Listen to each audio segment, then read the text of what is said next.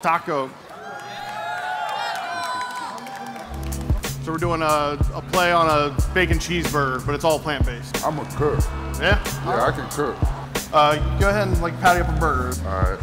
We're in the back, and I heard him say you got chicken waffles on the way, so yeah, go ahead and patty into our burger. You look big on TV, but you look bigger in person. This is plant-based? Yep. Doesn't feel like it, does it? No. There you go. I'm making a mess. So while that's cooking, questions I gotta ask you.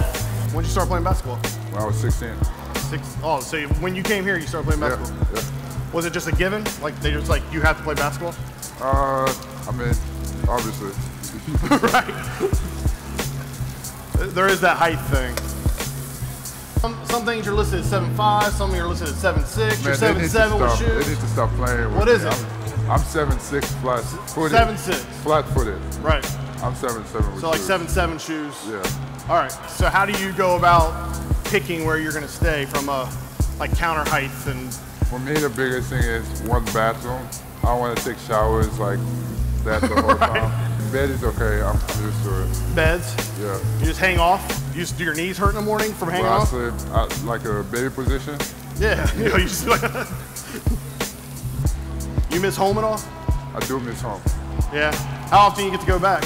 I went back this summer. That was my first time in 7 years. Yeah. Yeah. You ever play basketball over there when you go back?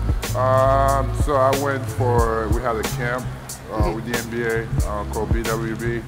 I want to do that every year just to get to learn and start doing some community stuff back home and just help the kid and the youth in Africa just grow the sport back home. And that's something that I'm really trying to be engaged in.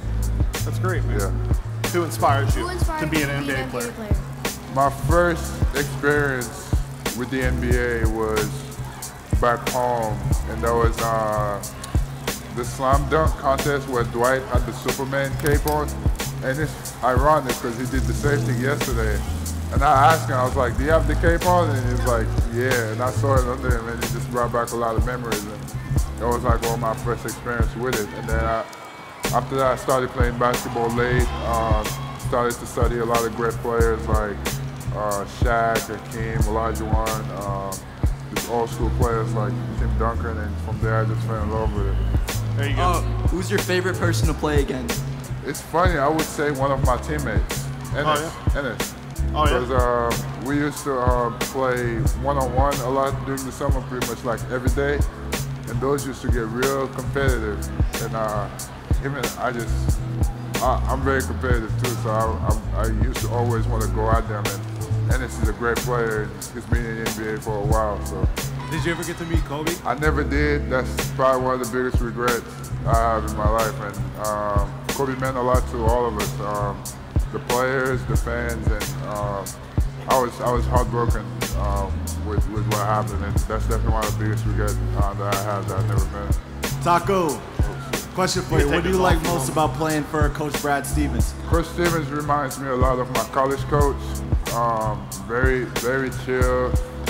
Knows how to get his words across. Know how to make his players, play hard. And he's one of the smartest players I've ever been around. You want to play with him. You want to play for him.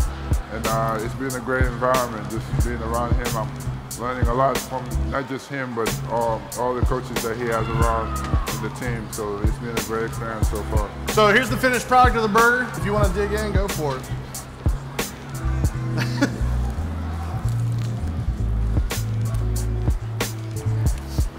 How is it? Actually, it tastes better than I thought. Yeah, it's a really good substitute for beef. Honest truth, I eat it. Yeah.